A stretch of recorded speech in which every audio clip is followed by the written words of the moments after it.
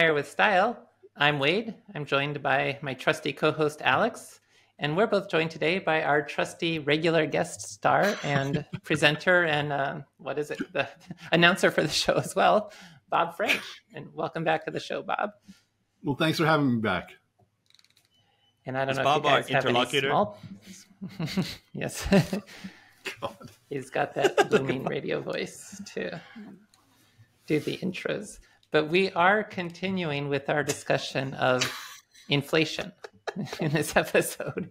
I did mention at the end of the previous episode, we'd be talking about the retirement styles.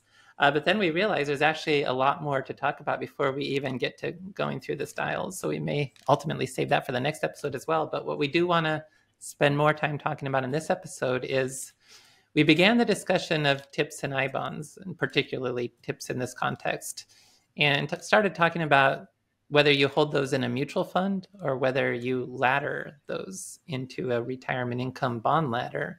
And so it's probably worth exploring more about that specific topic. And then we also have annuities on the agenda and the role annuities play in this whole inflation conversation as well. So I think that's going to be a good agenda for this particular episode. Okay, Wade, that's great. I will say. Thank you, Alex. Bob, were you? Yeah, you're welcome. Glad you approved. Did you? Yeah, it's good. It's good. Let's proceed. Let's proceed. But Bob, did you notice how Wade did all of this? We just, we kind of batched some of these episodes, and we just recorded one. I don't know, like giving away the secrets. 5 minutes ago. Nah, everyone knows that. But what was interesting, did you see how Wade did these push-ups in between episodes? It was very impressive. He did another. He did like 12, and his voice didn't. He was perfect. Yeah. Not out of breath. Nothing when he did this intro. Yeah. You're on your way, Wade. You're on your way. Yeah, just you wait. It's not going to be long. Just you wait. Alexander Hamilton, everybody. Gonna have to get a new wardrobe. Yeah, that shirt's looking a little tight, man. You're right. Now that you say that shirt's looking a little tight on you, especially around the pecs. All right. All right. So, TIPS ladder. Carry on, Bob. There we go. We started the conversation as Wade said last week around the different approaches that you can be using to deal with inflation. So the first one was investing, and not hedging per se, just outgrowing it. Being able to support those inflation adjustments in your distribution strategy because your expected return from your portfolio is higher than inflation, and you're just able to pay for that. Now we're starting to get into more of the reliable income. Now we're starting to get into, well, how do you match inflation? How do you actually set it up so that you're going to have this specific amount of income to deal with whatever happens with inflation? And, the first place that makes sense in that reliable income bucket to, be looking at are TIPS, which are explicitly designed. But let me stop you there. The first place, we did talk about it in the last episode, and it's worth just remembering, is Social Security. Yes, absolutely. Especially within that reliable income bucket. Social Security, worth pointing out, that covers, for the vast majority of folks, a massive chunk of their retirement income spending. And it's by its nature, inflation adjusted. So that's on the table already. That's kind of table stakes, if you will.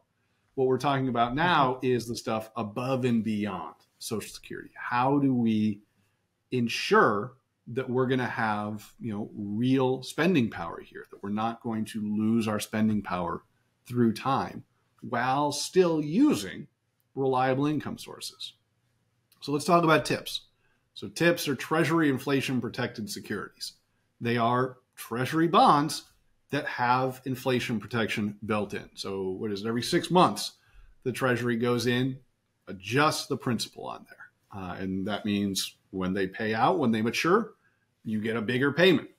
And also the coupons that come off of those, because they're adjusting that principal, those coupons are inflation adjusted. So you get more over time as well.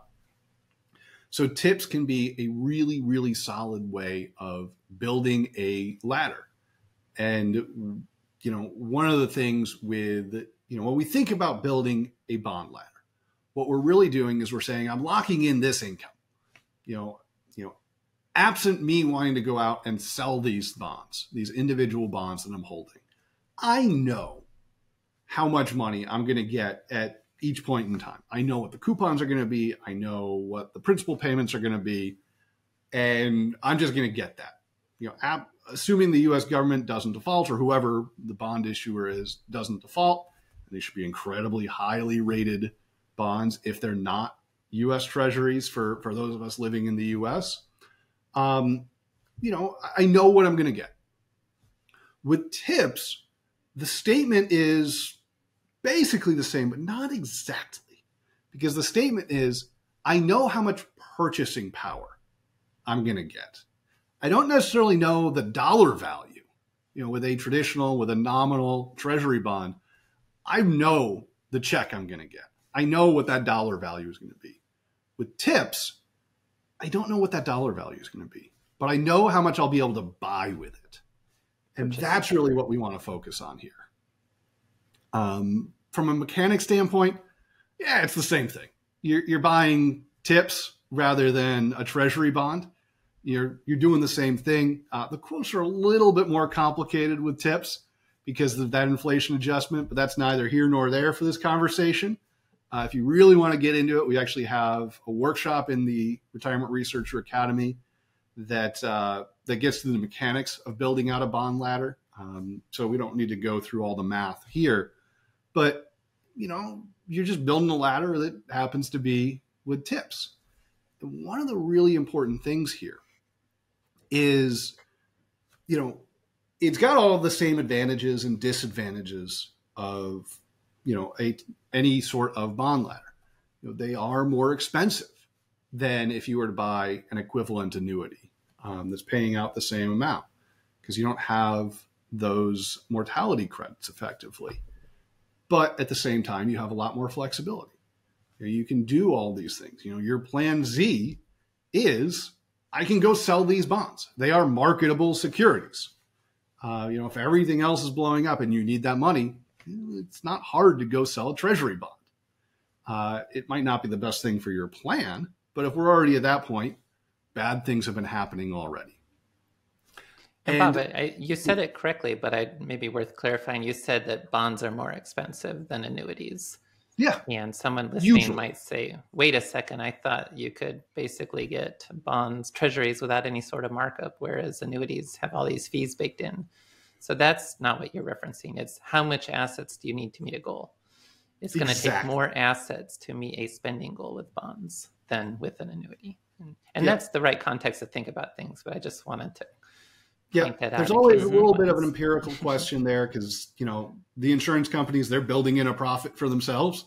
So, there might be a rare situation where, when you go and price things out, it might be a little bit cheaper with a bond than, this particular annuity you're looking at. But as a general statement, because you are buying an individual guaranteed payment, if we're looking at treasury bonds, the government will be paying out all of this money. That tends to be more expensive than buying into an annuity where, they're baking in the fact that, some people are not going to be living quite as long.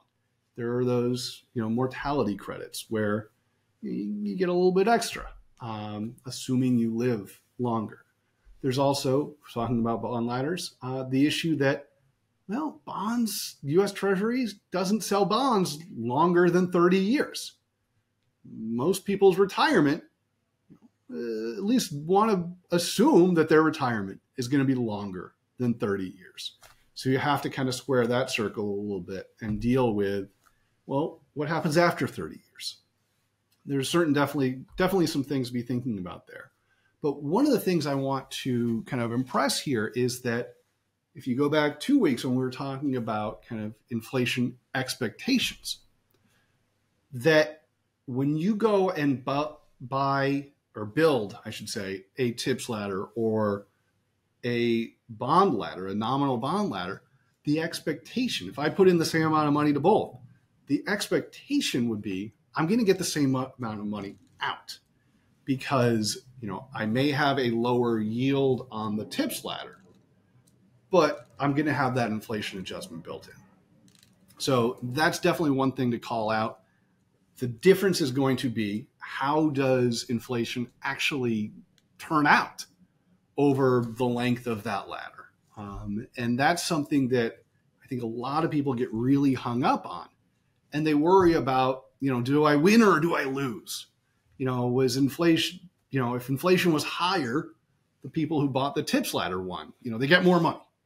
If inflation is lower than expectations, well, then the people who bought that TIPS ladder lost. They got less money. Wade, as you were getting to, I forget whether it was you or Alex was getting to about, holding these things to maturity. Once you've made that decision, you don't care about the market price anymore. When you're buying a TIPS ladder, you're saying, I am buying this spending. I am buying this spending power. That's a good phrase. It's going to be whatever it is. That's a good phrase. Yeah, man. And also just to the point too. So if to the extent that you're trying to fund a spending need that may grow with inflation as a risk management strategy, the TIPS, you're more exposed or you're more vulnerable to high inflation than to low inflation. And so the TIPS will help manage that risk better. So like with that investment calculation of it, well, if inflation is high, TIPS will outperform. If inflation is low, regular treasuries will outperform. Well, that's an investing context. In a retirement income context, if my spending need grows with inflation, I'm hedging that inflation risk with the TIPS. Even if they end up underperforming treasuries because inflation is really low, I was protecting myself against the risk of high inflation through the TIPS. Exactly. The cost of underperforming inflation, the cost of inflation being higher for a retiree is not good. It's not a good thing, as a lot of people have been experiencing lately. So we're I'm saying this very broadly and generally, but retirees generally should be willing to pay a little bit, to take that risk off the table. It's a valuable thing. And that's definitely something to be considering as part of this conversation. So, not too much more to say about TIPS ladders. They're a thing. The other thing I'll call out, it doesn't need to be all or nothing. If you're someone who is in that time segmentation bucket, or just generally looking at a TIPS ladder or any sort of bond ladder, it doesn't have to be all TIPS or all treasuries or all nominal bonds. You can do both. Assuming that we're talking about, treasury bonds, which are insanely and very highly liquid, it's not that big a deal to own, 2 bonds for every year. Probably wouldn't stack them, 1 year is a TIPS, 1 year is a nominal bond, because that's going to lead to some really weird cash flows. But, you can own both of them in any year. Mm-hmm. And kind of hedge your hedging, if you will. And then a real quick 30-second intro if anyone's just kind of wondering, how do you create a bond ladder? And Bob, as you mentioned, we've done workshops on that at the Retirement Researcher Academy. But the basic idea is you start at the end. So say I want to build a 20-year TIPS ladder. I look at how much of the 20-year maturity TIPS do I need to buy to meet that spending obligation 20 years from now. And then that's going to include coupon payments. So then I go back to year 19. You say, well, after I get the coupon payment from the year 20 bond, how much more do I need? I buy that face value. Then I go to year 18. Now I've got coupon payments for years 19 and 20 coming in. How much of the year 18 maturity do I need to buy? And so on, all the way back to year 1. Now with TIPS, there are some years that don't have maturing TIPS. And so you're going to have to finagle that a little bit. What I generally do is whatever TIPS was the most recent maturing TIPS. So like if there's no maturing TIPS in the year 2028, say. I think it's 2034 to 39 is where the hole is right now. You've got that. You've got that top of mind. So no TIPS 2034 to 2039. So you're just going to have to buy like 6 years worth of spending at the 2034 maturity, and then figure out how you're going to then spread that out over the next 6 years. And then just hope they start issuing those bonds or those tips relatively soon, and you can swap them in. Yeah, with the. And the other thing I'll it, call out again, for those of you who are Academy members, in the tools section, we do have a calculator that will do all that for you. It's not, for everyone else, it's not that hard. It's just kind of tedious to do that math and kind of work your way down. But for those of you who are in the Academy, we've got something there for you to do that. The other thing I want to call out here is I-bonds. We always get yelled at if we don't explicitly talk about I-bonds. I-bonds, they're not exactly on point to a bond ladder conversation because there's no actual maturity date. You have to hold them, I think it's a year, and then, they don't accrue any more money after, I think it's 30 years. But, within that window, they're still going to be growing and you can pull money out. So you can kind of think of it as somewhere between your investment portfolio, especially because I-bonds, everyone was incredibly excited about them, a year or two ago, and they were paying really, really high rates. But that's because it's a variable rate. It's back down to earth. I don't know what it's paying exactly right now, but in line with inflation, which is why they were paying such high rates in the recent past. It's also, it's a good problem to have, but there's also limits on it too, right? There are 10 grand, 10,000 per social security number. You can get up to $5,000 of a tax refund. So for a couple who's taking full advantage of all this, you could be getting $25,000 a year. And then if you started at age 36 and bought that $25,000 a year for the next 30 years, when you get to 65, you now have a 30-year bond ladder coming in for $25,000. I mean, I get that, but at some point they may have to adjust the caps, but $25,000 a year inflation adjusted for 30 years. Maybe I'm misguided, but my only issue with that is that if I'm 35 and I'm buying bonds right now so I can take money out when I'm 65, that's a long time to hold money in fixed income while you're in the. I guess there you to get me, tax deferral also. Yeah. I'm just I'm too market centric for that particular one. Depending on your risk tolerance, you got to make sure that if you're doing this, it's not giving you too big of weighting to fixed income, for sure. Yeah. No, and there's also the issue that it's not going to be paying a specific amount like a bond or a tip. It is a variable rate. It's going to be effectively a pool of money that you can be pulling from. So it's actually tending more towards the risky asset side, or at least conceptually. It's tending more towards pulling from an investment portfolio to a certain extent. So definitely something that can be a useful tool, but it might not be exactly on point if you're wanting to lock in, with tips, a certain amount of spending power, as opposed to I want to be able to pull out a certain amount of money there. So I think at that point, Wade, why don't we kind of transition here into talking about the annuities, because this is actually an interesting conversation. Currently, there are no income annuities out there that have inflation adjustment. They will pay you a set amount, but they will not adjust that set amount based on what inflation does. Yeah. And to clarify, there are income annuities with cost of living adjustments. So you can get a fixed 2% growth or a fixed 3% growth. It's not true inflation protection, but it's something. In the past, there have been providers that offered CPI adjusted income annuities. The last company in that market dropped out in January 2020. And so since January 2020, there's no CPI adjusted income annuities. And it's kind of a pity, but I guess no one was buying them when they existed. I was talking with a New York Life report. I think Jeff Sommer, he wrote a story in the New York Times. He tracked down the one person that a major seller of income annuities who actually bought an inflation adjusted income annuity. And it was a retired actuary in Arizona. Ida Mae Fuller.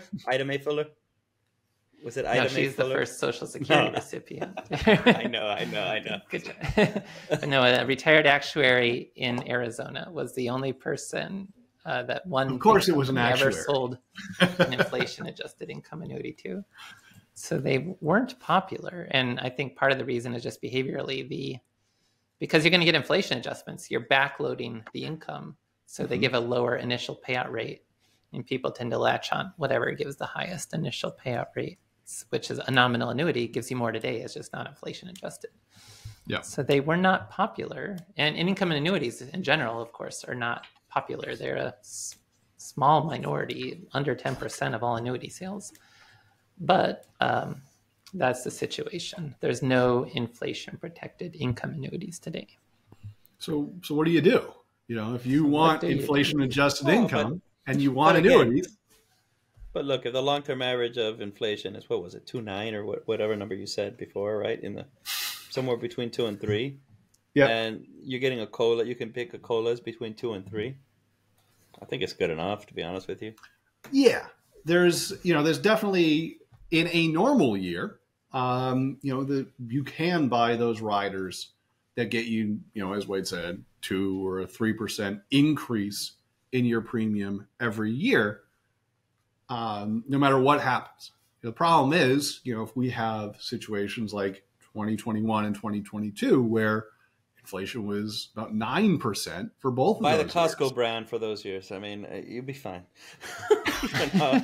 That's it. We're No, done. there's a Start doing sequence of inflation Kirkland's signature. Start buying Kirkland's Alex. signature. You'll be fine. Go on. There's an a sequence of inflation risk. If in year one of retirement, the price level goes up 10%, and then the rest of your retirement, it's 0% inflation, your retirement's permanently now 10% more expensive than Even if you buy otherwise. Costco. Even if you buy Costco. Yes, even if you buy And it's like Costco. 9%. Have you So- had that rotisserie chicken? It's like very It is cheap. pretty good. And the hot dogs haven't gone up in like years. So you better double check your math, 1984. Wade. So, yeah. Well, that's- I mean, yes, an alternative. you can get a lot of the way along towards inflation protection by getting that flat 2% adjustment. But it's not quite the same thing. And that's an important point here, though, because as Wade's talking about, there is that sequence of returns risk. If you were someone who, the pandemic was not kind to your career, and you were right on that cusp of retiring, you decided to retire, well, that inflation is going to carry its effects the rest of your life. And having some sort of real inflation protection matters to those people, matters to all of us. It is a very specific risk that, there are ways of adjusting for. Wade, I mean, you can elaborate on this a lot more than I can, but, one of the big ways is kind of a stepwise approach with annuities or an annuity ladder. There's a number of different ways of describing this, but effectively what it is you just have, hey, I've got my base annuity, the one that I'm starting retirement with, that's paying the bulk of what I want, but then you bring in other annuities that start once you start kind of feeling the bite of inflation there to top yourself back up. And there's a couple different ways of accomplishing this, but that's the basic idea here. That's, if you're someone who really wants to know, in a all but metaphysical sense, where your money is coming from, if you want it coming from those income type annuities, yeah, that's one way to do it here. Wade, do you want to elaborate on that? Yeah, just on that point in of itself, right. The idea is, well, get the annuity income that you want to have covered today. Over time, inflation will eat away at the purchasing power of that annuity income. But then the other point of this as well is what we do experience. And when you look at like David Blanchett's retirement spending smile and so forth, a lot of retirees, their spending needs do not increase completely with inflation. They may lag behind inflation to some degree, like 1% less than inflation every year or something like that. And in that context, you might find over time even though the purchasing power from your annuity is not keeping up with inflation, it may still be enough. And that when you have Social Security as well, that is inflation adjusted. So maybe the blend of Social Security and your fixed annuity, it's never the case that you need to buy more, but you have the flexibility and the option that if you are getting to the point where, okay, now that there's been some inflation, I really wish I had more reliable income that could purchase more goods and services at today's prices, then I can go ahead and ladder in an additional purchase and replenish that reliable income to get it up to a level that I'm more comfortable with. And so that's the laddering approach. Keep the optionality to buy annuities in the future, and then make the decision about whether or not you need to do so.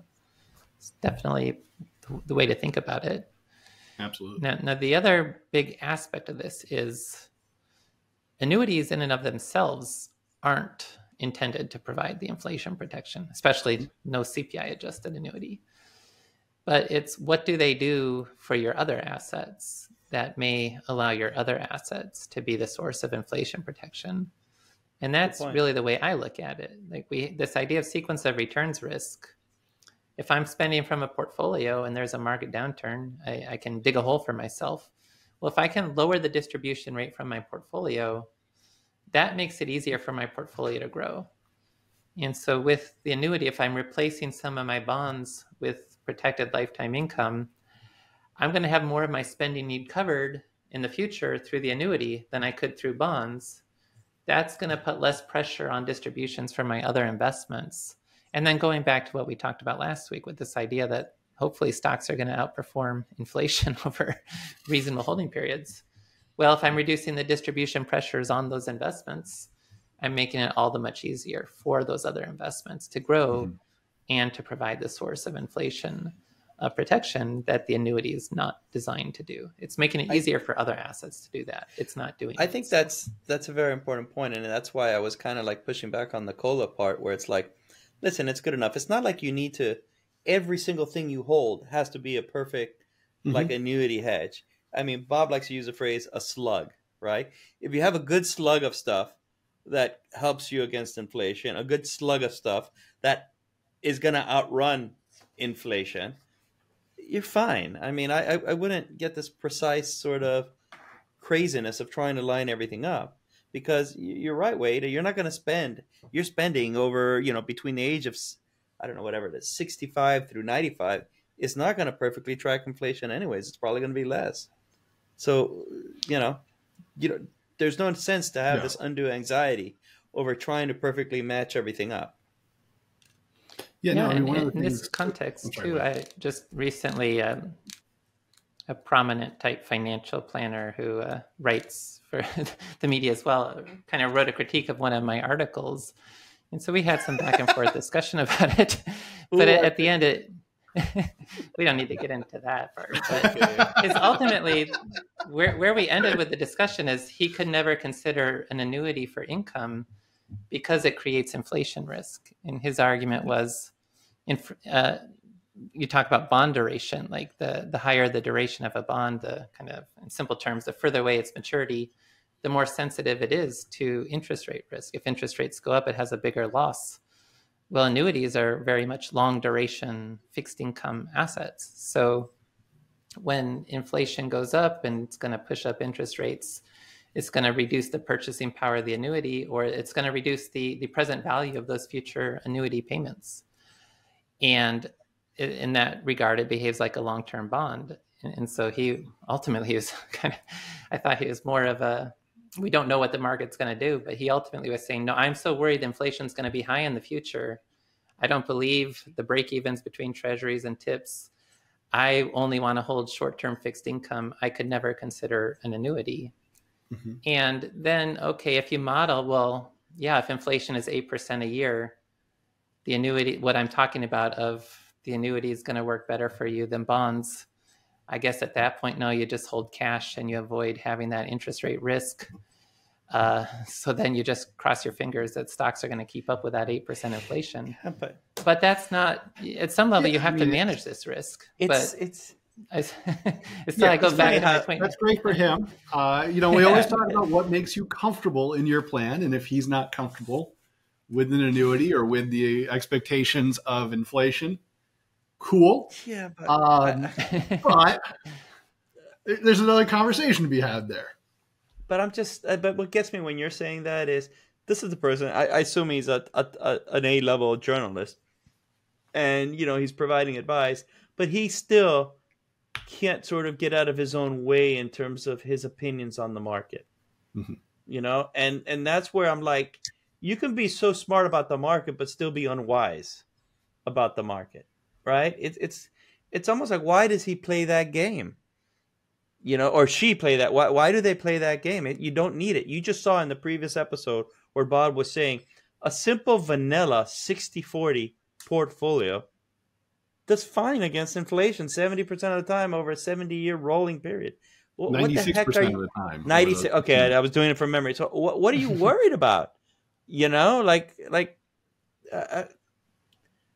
why can't that person just remove his opinion from these things? It becomes an argument for tips, I think, or depending on how probability based you are, stocks, but it's either you've got to have tips because you can't trust anything that's not in the fixed income world that's non-inflation adjusted, or you're going to trust that stocks will give you the inflation. At the same time, though, if you're that worried about inflation, if you think inflation is going to be doing that, how much do you trust the government to be able to do those inflation adjustments? Once you start going down that road and start worrying about these catastrophic kind of tail type of risks, all bets kind of have to be off.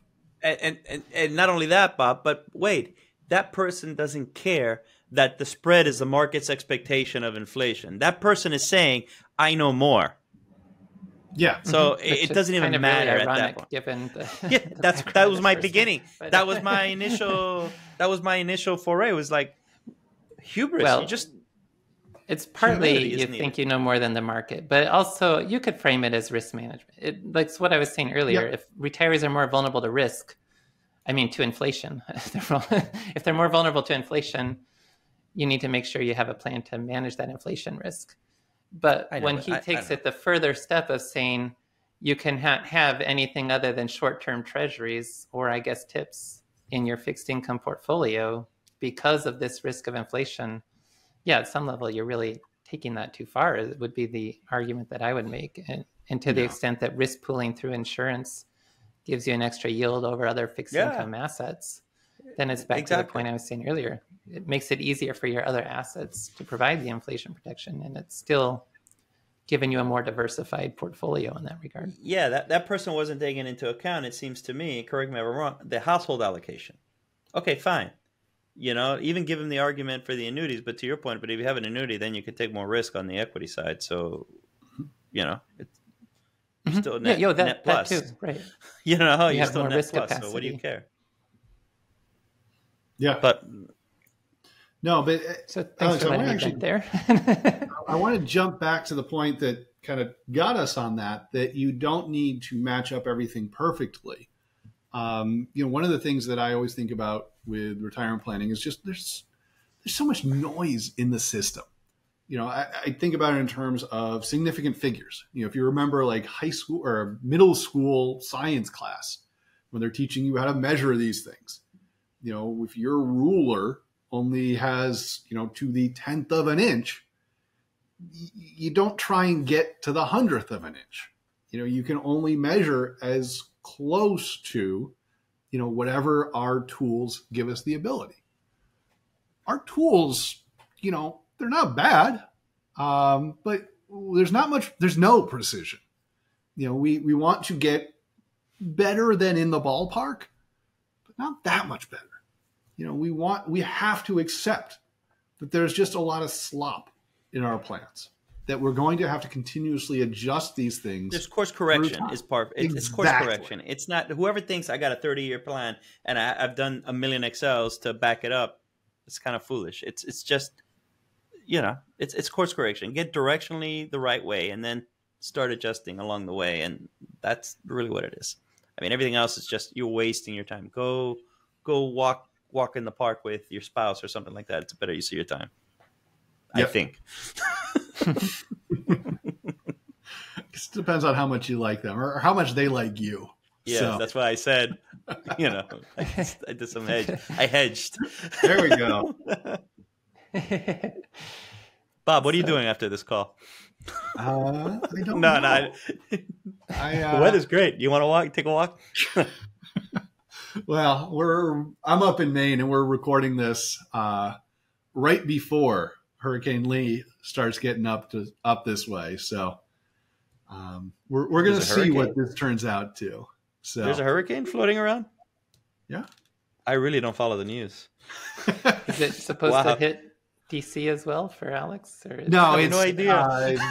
No, it's you guys may get some rain. I don't know, but it's supposed to hit. I think Portland is out of the cone at this point. It's going to be Cone. hitting the Maritimes up in Canada. But it's by going the to time be. this episode airs, It'll be learn way that past. Alex's Yeah, home was flooded, and that's right. he just sat there not Well, following the weather. I'm from Miami, right? So I don't like pay attention to anything that's hurricane related anymore. Not cat free. It's not worth it. Yeah, I've been like saturated with that kind of no pun intended with those kind of news feeds. So I don't. Yeah. Well, I don't. Did you buy ice? Please did tell not me you buy bought ice. ice. I would love it if you bought ice. Okay. Never I'm mind. charging like power bricks and stuff like that, but that's the extent. Are you covering your windows with plywood? I am not covering my windows. All right. Although we did have our neighbors just did pull down a tree that was dead this afternoon, so that works out. There But you go. how did we get there? Where were we going with that? Oh yeah, whether your spouse likes you or not. So, but actually living your life in retirement rather than trying to match up to the 1,000th decimal place.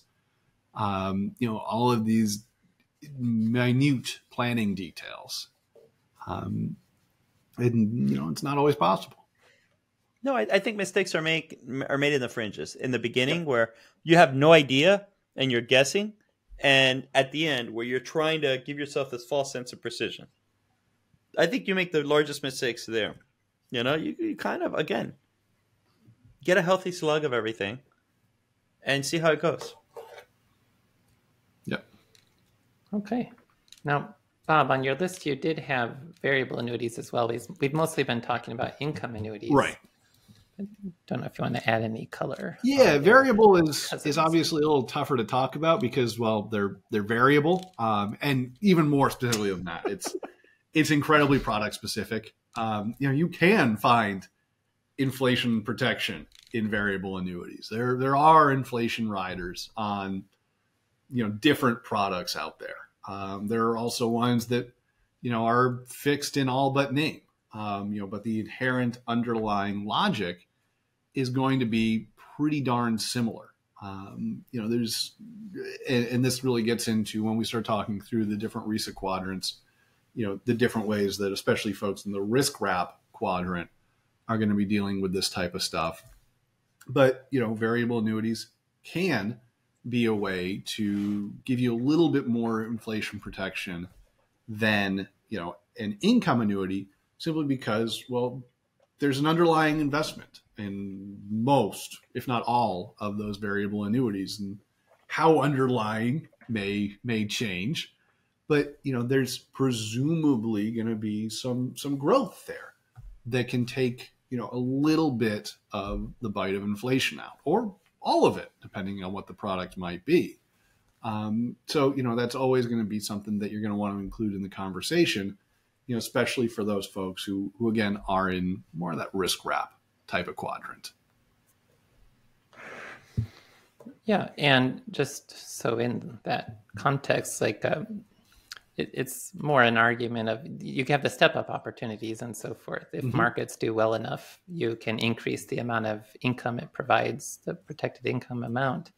It is hard to rely on that in most cases after retiring because market gains have to exceed your distributions and the fees to achieve new high watermarks that achieve income increases. But like you were saying too, there are some that have riders that do have some sort of inflation adjustment included as well. And so it's definitely varies on a case-by-case basis. In principle, to be clear on that, you're not saying then the variable annuity piece, it's not the market exposure for for like capital gains that's going to outrun inflation, because once you start taking distributions, you're not going to make those watermarks. It's more the riders that come with it that can provide that little tweak. Usually, everything is caveated with. If markets do really well, usually it could keep up with inflation, but you can't really expect that in advance. Exactly. But then it's ultimately still the same sort of story. It's not that the annuity itself provides the inflation adjustment. It's just, can it make it easier for other assets to provide the inflation adjustment? Right. Okay. And so the next phase of this would be taking everyone through the RISA quadrants and showing how, the underlying solution sets can potentially provide the right hedges. Is that correct, Bob? Absolutely. With this? Okay. Yeah. So we talked about understanding what inflation was. We've done 2 episodes on the different tools that you can be using to deal with it.